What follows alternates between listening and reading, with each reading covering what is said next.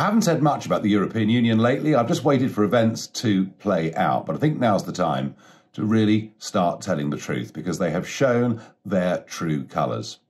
With Brexit, with leaving the European Medicines Agency, and, I'm often very critical, but well done, Boris Johnson and team, for deciding that we should look after our own national health situations, our own pandemics or emergencies, should they arise.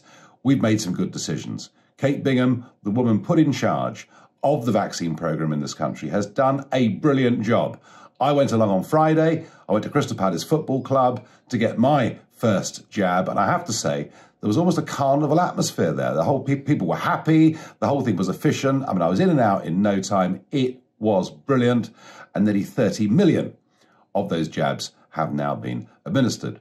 By contrast, the EU, centralised, run by bureaucrats, has made a complete mess of it. They were months behind ordering necessary vaccines for Europe, and they can now see headlines in German, French and other newspapers saying, we're jealous of Britain. With Brexit, they're doing well and we're doing badly. And now they're starting to lash out.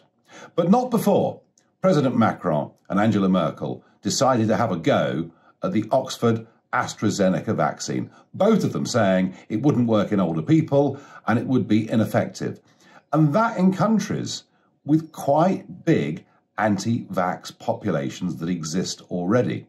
So where are we today? Well, after she threatened to reimpose a hard border in Northern Ireland, Ursula von der Leyen is now talking about two things. The first is she's telling us that they're going to stop any vaccine exports to the United Kingdom.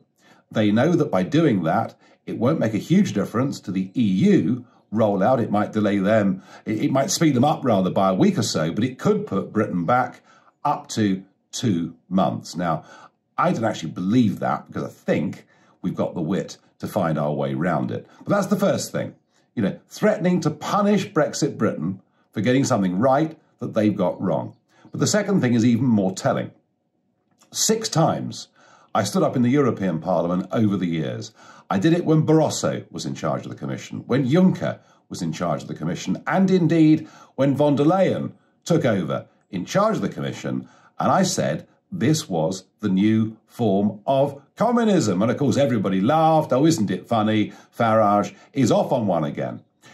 But what von der Leyen is now suggesting is that the EU may well take over the running and management of the factories. Now, anybody that has studied communist Marxism, even at GCSE, knows controlling the means of production is what communism is actually all about. They are showing their true colours.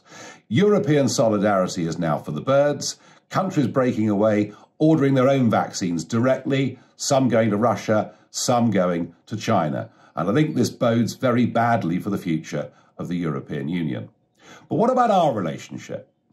So, would you believe that the withdrawal agreement that's been signed and put into British law, yes, I know, I was sceptical of it, but I didn't realise just how badly things would work out. Not only has it cut Northern Ireland off from the rest of the UK, not only is it a rotten deal for our fishermen, but we're still paying vast sums of money to an organisation that threatened to put a border back in Ireland, to an organisation that are taking a series of legal actions against us, to an organisation that has made exporting goods into the EU unnecessarily difficult, totally contrary to the spirit of the agreement, and an EU that still hasn't actually ratified the deal. They've been sitting on this now for the last 3 months. Despite all of it, we will pay them £10 billion this year and nearly £10 billion next year.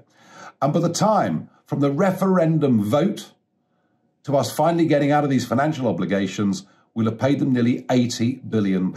I now cannot see why we should pay £10 billion this year to an organisation that is acting in bad faith, an organisation that is threatening to block legally acquired vaccines and kit for vaccines from that plant in the Netherlands. And I honestly think that the government should stop playing softly with the European Union. They are being absolutely brutish and nasty to us, and we just seem to lie down and take it every time. Let's now threaten them with this money. They're in breach of what we signed up and agreed to, and if they continue in this manner, we will stop giving them billions of pounds of British taxpayers' money. That strikes me as being a fit and reasonable thing to do, and I urge the government in their negotiations to tell the EU, which is struggling for cash anyway, start playing with a straight bat, or we're not going to send you any more money.